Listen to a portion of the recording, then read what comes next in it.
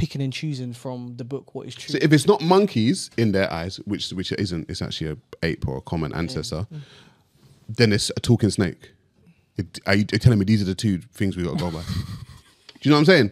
We got a monkey. That's such a violation. That's why people don't like you in the religious. That's what I'm saying. So we got a monkey. We can't go by that, but we're gonna go by a talking snake though. You're mocking it. Yeah,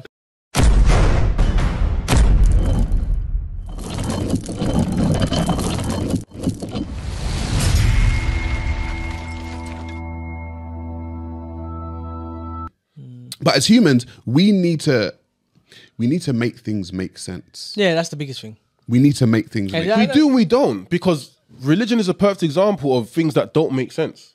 No, but it's because there's some stuff that does make sense. Some of the stories I think they're beautiful and necessary. But then there's other stuff where it's like, this is clearly verifiable. Like, we know better right now.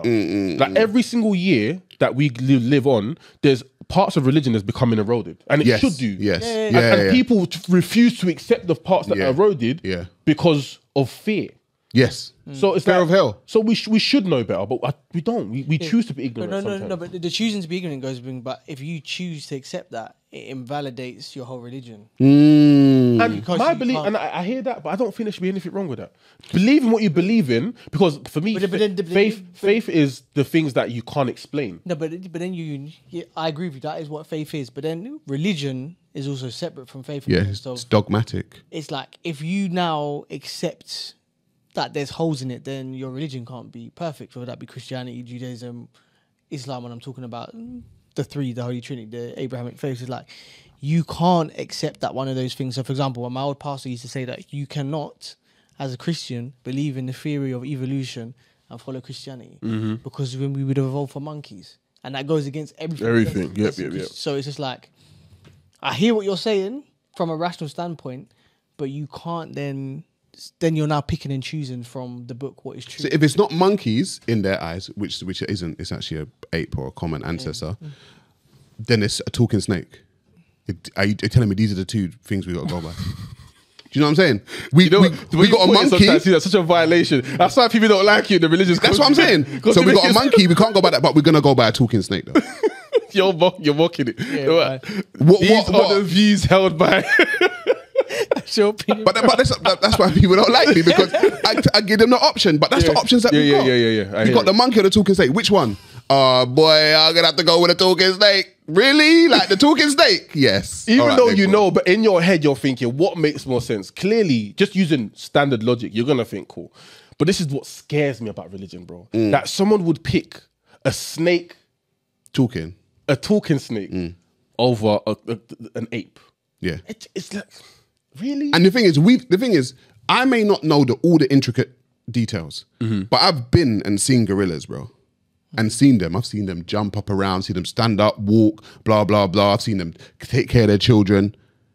I'm not saying that we are from them, but they look kind of humanish though. Or the behavior. Their behaviors are kind of humanish though. If you've watched that new documentary, Chimp Empire, yes. These lot go to war and stuff. They go to war. Literally they behave very much like humans. Yeah. So again, if you're going based off what we know, because okay, maybe back in the day, you might not have been able to visualize apes behaving in that way. Where's the ability to monitor them like that? So you could come up with a story that seems pretty credible. Yes. Or maybe you just had an ayahuasca. Who knows? But yeah, it's true. If we can observe these behaviors now, then your ideal should change. They just should. Like when I was in Canada studying anthropology, and we looked at. You studied anthropology? Yeah, well, as part of my degree when I was in Canada. Nice. Okay. So we was looking specifically at a community in the Congo that was Muslim.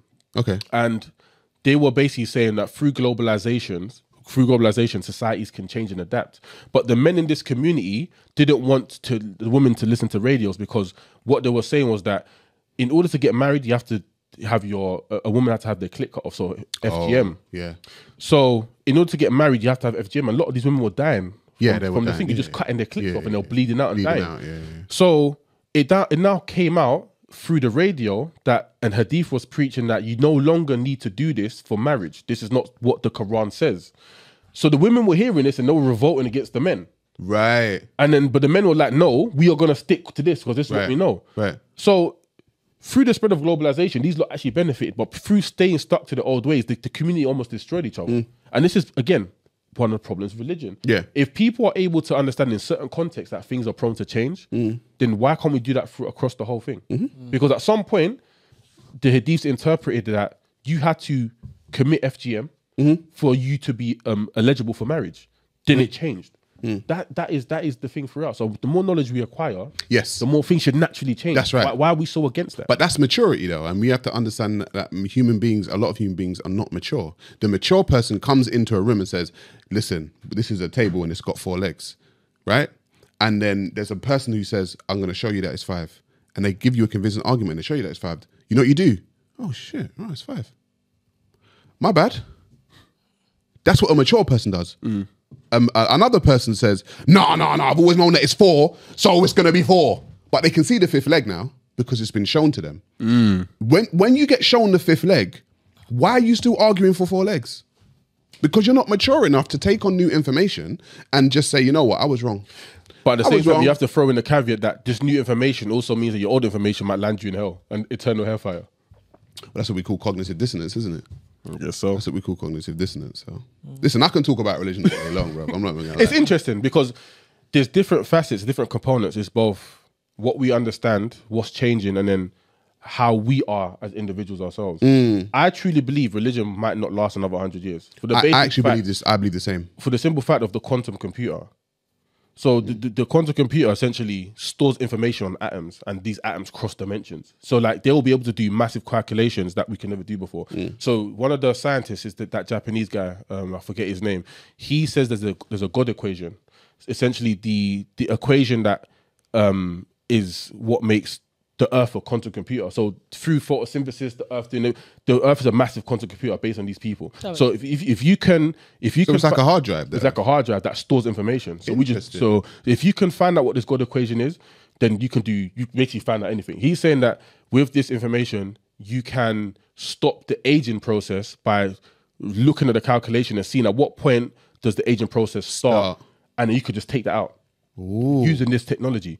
So don't give that power to human beings, man. That's part of the argument. But with this technology, all this talk about religion and God and blah blah, it's simple calculation. You're null and void, innit? So they're going to be void, and there's versions of it right now. The only problem is that it requires so much energy and heat. So they are trying to understand, how does the Earth create so much without releasing all this wasted energy? So that's what the God equation apparently might be. Interesting. So I don't think religion's going to last. Once that technology becomes readily available. But then what? But then there will be a new religion. Probably. There has to be. That God equation will be the new religion. It'll be Godism. Yeah, it will be. It will start worshipping idols and computers. A lot of human beings need something to believe in. And it's probably good, because otherwise, if you don't have anything, it will just be chaos. Yeah. That's my only argument for why religion is necessary. But essentially, as human civilization transitions, we need new things to hold on to. Like this should be the foundation, and we should be excelling forward. We can't stay in this world of like.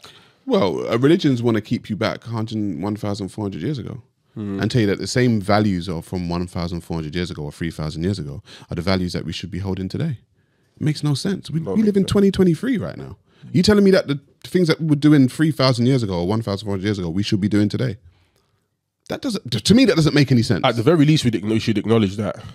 Do you know what I mean? That to me doesn't make any sense. Those were different times. At the very least, acknowledge that. Yeah. Like what we was doing 3,000 years ago is not what we're doing today. Like I'm not belling my boy and being like, yo, do you know what I mean? Like simple things. I don't understand how a phone works, but I know that it's going to connect. If I took this back 3,000 years ago, they'd call me a freaking god of something. I mean, what, you get lynched and like to get flat on the put. Or maybe they'll call me a witch and Tyson come my leg and drop me in the water and see if I float. Do you know what I mean? Remember, 500 years ago, it was normal to own a black person as a slave. 500 years ago. You grew up raised like that. Yeah, it was normal. Do you know what I'm saying? People say, oh, well, you know, we could apologize. Apologize for what, bro? It was normal to them, right? Yeah, people should apologize for it, but it was normal to them. You couldn't come to them and tell them that this was wrong. This is normality, bro. This is legal. This is what they do. And so we've now in 2023 said, actually, let's look back 500 years. That was a bit crazy, guys. You know what I'm saying? That was a little bit mad.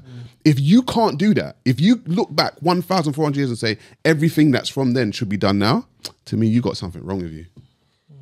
I think you got something wrong with you, because that means there's so many things that people were doing 1,400 years ago and 3,000 years ago that we would look on with disdain right now. And if you can't do that, it shows me that your brain can't move forward. But yeah, no, thank you, Sa. No problem. That was mad.